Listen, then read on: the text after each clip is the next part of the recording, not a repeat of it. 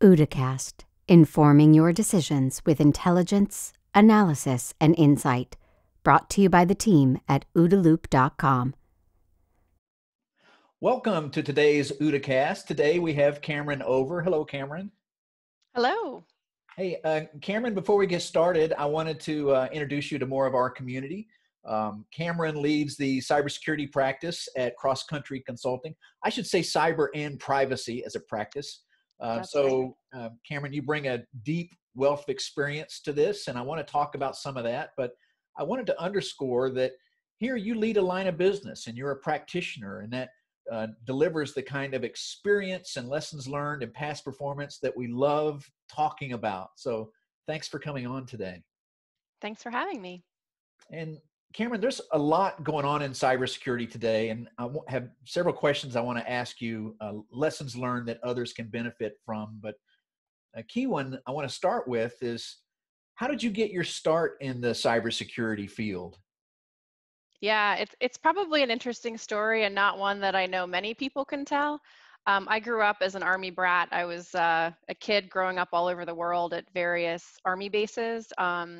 And actually, my dad worked at an agency, DISA, Defense Information Systems Agency, and I had the opportunity in 10th grade to actually start interning with the agency. And so I was one of the few 10th graders probably that I've ever heard of that had a security clearance and learned some early network discovery techniques before there were a lot of tools on the market for that. So I'd say right around 1996 was when I got my start in the field. And I'm one of those people, once I get into the groove of something, I don't like to let it go. And so I just followed that career through college, did computer science in college.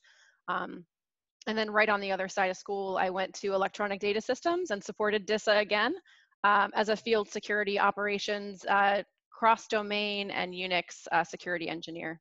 So at your internship, was that in the DISA headquarters building near the Pentagon? Actually, it was at the Park Ridge facility in Reston before they moved into Arlington. And so when I answered the phones, that was actually one of my roles in high school. It was the Information Transport Engineering Systems Operations, ITESO. And I worked with a lot of computer engineers and electrical engineers that taught me a lot about the ATM backbone, network protocols. I used a lot of DOS command line commands over the summers and learned a lot about network security at the time. That's great. It's got to be a fantastic way to start a career. So it's a neat foundational story, and I'm glad we hit on it because it also kind of tells this subtext of the importance of STEM education and STEM training and internship programs like that even today. Absolutely. And I think one thing I've seen that's really positive in my own children who are now 8 and 11 is keyboarding and coding very early on. Even things like the games they like to play, like Minecraft and Roblox, the ability for them to use code versus just kind of clicking their way through a game. And so at home, I actually really stress for the kids to get in deeper and ask questions and watch videos on how to do more than just sort of play the interface, but actually get behind it and be able to make changes to the games. Oh, that's cool. So Minecraft modding where you can get in and create different things using code. You guys do that? Yeah, and there's also in Python, there's a really cool app you can download on a number of different types of devices called Pythonista. And within that set of applications, you can go into existing games and make modifications, things like color and size of blocks if you're doing Brick Breaker. And it's really fun for the kids to get in and kind of see how they can affect and change the game on the fly. That's cool. It sounds like it's fun for adults too. Yeah, I have more fun. My husband teases me a little bit, but I'm learning too alongside them. So trying to give them the bug. Yeah, I have noticed. I mean, you use the same real developer environments that you'll use in the enterprise if you want to do some Minecraft modding. So it's a great way to teach these IDEs. Yep, absolutely. Yeah. So Cameron, let me ask some other questions because you do have significant past performance in cybersecurity and leading teams and leading engagements with customers in multiple sectors of the economy. And there's a lot of discussion these days about things like education, training, certifications.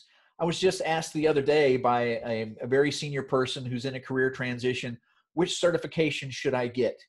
And people ask that question. And usually I respond with something like, experience is far more important than certifications. But I notice you have it all. You have education, you have training, and you have certifications. What importance should somebody place on those? And the reason I'm asking is I do get asked this question all the time. Should I get a certification? Should I be a CISSP? Should I be a SANS, a JIAC? And if I do that, will it help me get the job I want or transition into the cybersecurity world? Do you have any context on that? Yeah, so I do think that it's a balance. I do think, when I look for someone that I think would be a fit for my team, I look for a balance of both the discipline to have studied for and obtained certifications as well as maintain those through continuous learning. But I do sometimes question or shy away from individuals that have, 15 or more certifications. Sometimes you have someone that's really good at taking tests and adding lots of letters to their resume, which doesn't necessarily translate into the ability to take that knowledge and actually perform on the job. So I think it is all about balance. And I think we all know that within the cyber field, there are so many facets to it. And so whether someone comes from more a governance or a policy perspective, we might look for something on that side of the house. And there's a variety of them, including the ISC squared suite, CompTIA, and a number of others. And if they're more technical, I might look for something like a certified ethical hacker or similar certification there, OWASP certs, those sorts of things. But I think what I look for is a healthy balance. For example, having worked in both compliance and the more technical side, I always look to teach or identify ways for folks to balance out their knowledge. So if they have worked more on the governance side, I want to give them exposure and understanding as to what implementing that or operationalizing a requirement or a policy means when you're a systems administrator or network administrator, or you're trying to have things operating on a machine. As soon as you go in and make changes to ports, protocols, or services based on a policy, you could be rendering a system inoperable, or changing the mission method of that system. And so I think for folks to understand that balance, it can come through a certification. It can certainly come through traditional education, but in some ways, it's just the school of hard knocks. It's getting in there, making mistakes, learning on the job, always being curious and ready to learn more. One of my favorite interview questions is, what's the book you're reading, or what podcast series do you listen to? How are you staying current? Because I also look for a degree of creativity and continuous learning. And I really think that's there's just a couple of key points that really make a resilient and well-rounded professional. So certs are Yeah. great, but I certainly don't look just for certs. I think it is a balance. Yeah, that's good context. That helps a lot. And it does lead to the next series of questions I wanted to ask you, which is, so you have this extensive past performance. You've delivered and improved and raised people's cybersecurity posture and their privacy posture for years. And I wanted to ask you a few questions aimed at other lessons that you've extracted from this time doing cybersecurity and privacy. Any major Yeah. lessons learned we ought to talk about or think through here? So I think, it's interesting. I spent 10 years at Booz Allen leading a lot of large initiatives for DISA and other agencies. And then the last 5 years, I moved into the commercial space, leading a practice at CrossCountry. I'm also the Chief Information Security Officer of the CrossCountry firm. And, I've learned a lot, I think, both from being internal to an organization as well as serving other companies, as whether it's augmenting an existing team, whether it's an engineering or architecture team, or whether it's the more governance side. And I think what's important is there's no one size fits all approach. You have to really understand each organization and what their risk tolerance and risk position is. And certainly there's some really cool things you can bring into that. And we're doing this with a number of clients, is looking at threat-informed risk assessments, looking at open source and other types of intelligence to identify, the true threats that are facing an individual organization. And I hear this all the time because we work with middle market companies, we work with very large global organizations, and every one of them says, look, I don't want you to treat me like I'm X company or I'm Y company. We are our own company. We have our own unique risks. We have our own unique objectives. And so something that I've learned over time is, yes, it's well and good to pull out NIST or ISO or something that has very rigorous requirements or control families for you to follow. But from there, it really needs to be tailored, and you need to consider the organization and what's best fit. And then how do you augment that with more specialized data and information like threat intelligence? How can you bring things like red teaming and attack simulations into that as well, to educate and sort of upskill the organization as well as the maturity of their security and privacy programs. Great. And this it flows from something else I've heard you say before in the past about compliance in security, whereas compliance is so critically important, but it does not equal security. And Right. because just as you said, every company is different, and these threat actors continue to change, and they certainly understand the compliance regimes. So people talk a lot about threat models. What's the threat model to the enterprise based upon your unique mission needs? Mm-hmm. Yeah, absolutely. So, we do operate from, if we're coming in through more of a governance or compliance lens, we try to ensure that we're really looking for holistic coverage to make sure that the organization doesn't have gaps. So, for example, if it is more of a current checkbox exercise for the organization, if the spend around security is specific to compliance, we try to open their eyes a little bit to say, look, you're following a checklist, you're following a guideline, but let's look a little bit deeper here and identify what maturity it is you're trying to achieve. And then how are you and how is the commensurate team on the other end of that, the front line or the first line, if you're in a financial services space, how are they able to operationalize that and continuously monitor that? And do they have the right tools and technologies? And so one thing that we're bringing into conversations, if they're not already there, are utilizing things like the MITRE ATT&CK framework to really upskill or upgrade the current structure for how they're looking at compliance. And then from the security side, again, it is possible to over-engineer a solution. So it's important to look at the ROI. Where are you spending and where are you focusing your tools and technologies and your people and processes relative to your risk tolerance? What is your risk appetite in this space, and how do you want to have your systems and your people aligned commensurate with the risk that you're willing to take? And so to me, it's not, it should never be a check the box exercise, but should compliance be the main driver for spend? I think there's a lot of value that can be added there by looking deeper and trying to bring the deeper security side to it. And so you mentioned ROI, and that's a tough one, isn't it? How do you measure where you should spend your next dollar to mitigate risk? And I'd love your thoughts on that. And in the context of compliance, sometimes one thing compliance can do for you is break free some spending to help drive some security practice that you need to do. Do you have any comments or thoughts on either end of that, the ROI or the using compliance to get funding for a project?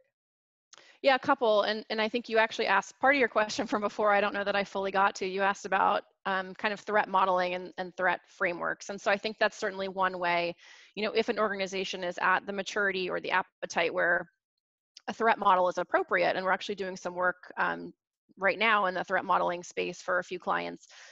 That's one way. So if you're looking at across sort of the pillars within a security program and you're trying to identify sort of the various threat actors and threat vectors to that organization, it helps identify priorities of where you want to spend based upon the identified gaps, right? So that's one way. Another would be, let's say your CISO has a roadmap or a strategic plan, and you want to kind of look across and see what technologies might be necessary there in order to achieve their vision and mission.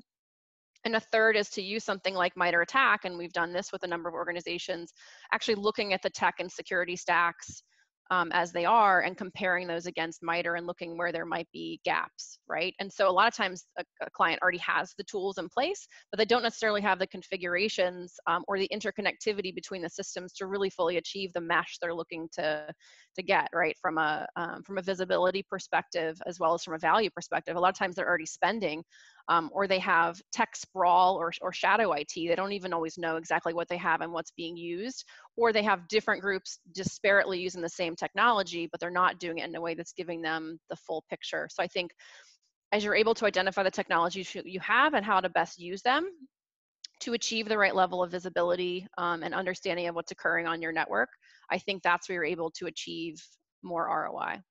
Awesome. That's very helpful. And it brings up another point too, which is, and I don't want to ask you to put any one organization on report, but have you ever seen an organization where everybody thinks the all digital risk belongs to the IT guy? it's a CISO only problem. Do you still see that today?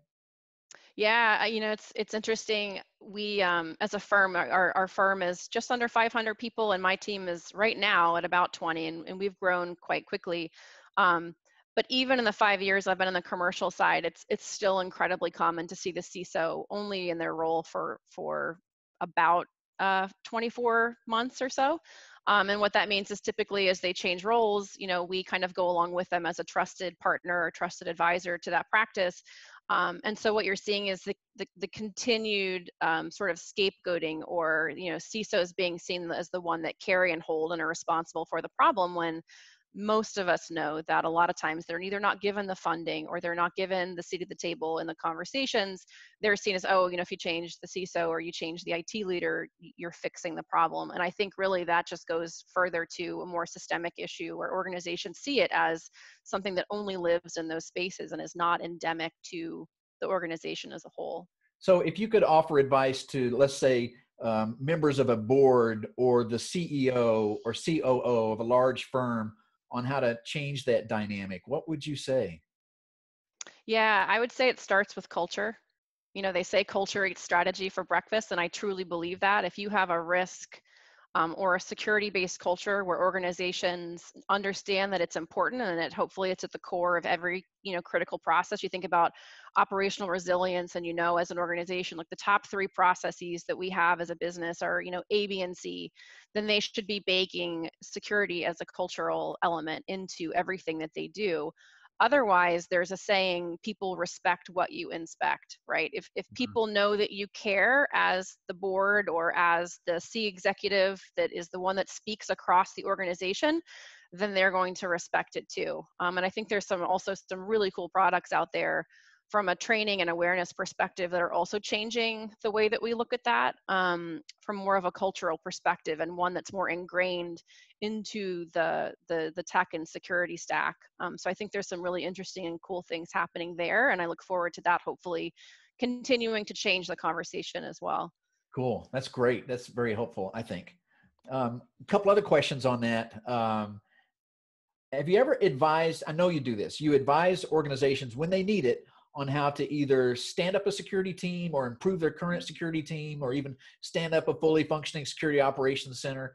Do you have any best practices or lessons learned there that you could briefly give us that organizations should consider?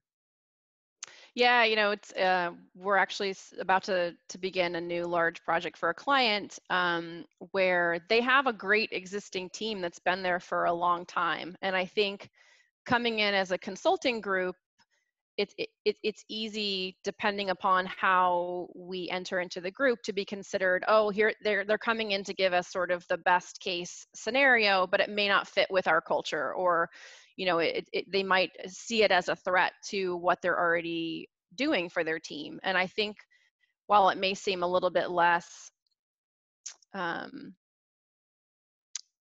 maybe not the first thing on your mind, is to understand the culture of the team and make sure they see us as a trusted partner, not as someone that's going to come in and try to shake things up or impose on them something rigid and different from everything they've been doing, because chances are there are things they're doing that are already effective, right? It might just be tuning it in a way that is bringing greater visibility and greater ROI. So I think the first thing is ensuring that there's the right message around what it is you're trying to change, and messaging that in multiple forms, because we all know people communicate in different ways. So making sure that the team members that are already there see you as additive, and there to help them. You want to listen to what their thoughts are and everything that they've done and take that into account, and not just come in and make massive sweeping changes right away, unless that's the sort of the vision or the edict of the client that says, hey, everything has got to go, right? But even then, for us to be successful, we need to be seen as a trusted partner, and not someone that's going to come in and not listen or understand the benefits of the work that the team has already done. Yeah, Cameron, that's great. And that leads just directly to my next question, because throughout this conversation, we've talked about the importance of trust. And you've earned trust personally because you have this past performance you've built up, and people know you know what you're talking about. And professionally, you have a great team that's built up trust as well. But I also want to mention that CrossCountry Consulting is famous for their audit practice. And audit is another area where you reach out to firms like CrossCountry because of trust. And that organization continues to build trust. It's just the nature of the business. And it made me think how logical it is that you are operating in that organization cross country. Even though audit and cybersecurity seem to be different things, they both require foundational trust. Is that the magic of why it works so well there? Yeah, that's a good question. I'd say 90% of the work that we do is not related to audit whatsoever. It could be in some cases that there are audit issues that have been raised where our team is coming in to help remediate or mitigate those findings or issues. I do think it's really important, having worked in organizations where audit is not an element that the team understands, to understand. So in financial service, it's just the 3 lines of defense. So you have your first line, which is typically your first line business, like often IT and security live there, finance lives there, HR, et cetera. Second line is oversight and governance. And then third line is audit, which reports directly to the board and the audit committee as a fully separate entity to the business. And I think to understand the structure of that and how it works, especially in public companies, is incredibly important, because you cannot be the cowboy group that comes in and roughs everything up to get your objective done without understanding kind of the equal but opposite needs of audit, and for them to understand, and for you to understand, that there are risks and controls that need to be identified, that need to be often written or rewritten in order to cover from a compliance perspective. And so I think there needs to be a healthy understanding on both sides to do that. Typically, we do work for the CISO organization or the IT operations if the CISO is not part of the organization, but we work very closely with audit teams. And actually, something that's somewhat unique over the last 18 months, we've been seeing and doing some work is actually for the chief audit executive or VP of IT audit in larger organizations where they're really advancing their maturity. So we're using MITRE through audit, the MITRE attack framework. We're using threat intelligence and open source intelligence as information to a risk assessment to build a cyber audit plan. We're doing red team and attack simulations through audit, not just a penetration test, but deeper. Think about your tabletop, and now you want to actually execute testing against the tabletop in a live scenario test. And so what I really love is audit is coming to the table, and they're doing true and real testing, and so we work alongside the audit community, the Internal Audit Society. I've spoken at the Security Industries and Financial Markets Association audit events, SIFMA, and it's really great to see them diving deeper, because there's a lot of value that audit can and should bring, and I think sometimes they get a bad rap. But there's so much more that the audit groups can do utilizing security teams. And so I think that's great. And then from there, it often gives the CISO a platform. So if the CISO doesn't typically have budget, and audit identifies deeper problems that otherwise they would not have been able to identify, it sometimes gives the CISO a voice they didn't previously have, because now they have their compliance partner saying there's a problem. And so the CISO can go and take that, and now they have budget. Now they have the ability to go after those problems, to inform those problems, first of all, through the audit, but then also to adjust their plan and obtain the budget in order to fix those down the road. So I think there's a really fantastic way that we've seen a number of CISOs working alongside audit together as partners. And I think that's really, it's evidence that in really strong organizations with the right cultural alignment, that audit and first line can work together to achieve a common objective from a security and separately compliance perspective. Awesome. Helpful insight, as was this entire discussion. I really, really appreciate it. I just have one final question, Cameron. Sure. What book are you reading now? Oh, that's a great question. So I am in the middle of Hunting LaRue. Oh, okay. Yep, and I'm listening to it actually on Audible. I used to be commuting while listening, but now I'm home a lot more. So it's a little, but I need to keep it on my schedule. Yep. It is a good book. And of course, based on this true story that reads like a drama, like an action movie. Yeah, it's very well written. I love the author's depiction of the story and how it unravels. It's been great. I'm about halfway through. Cool. All right. Well, thanks again, Cameron. I really appreciate it. Absolutely. My pleasure. Happy to be here. Yeah. Thanks for listening to this OODA Loop production. For the latest analysis on cybersecurity, technology, and global risks, please visit www.oodaloop.com. www.oodaloop.com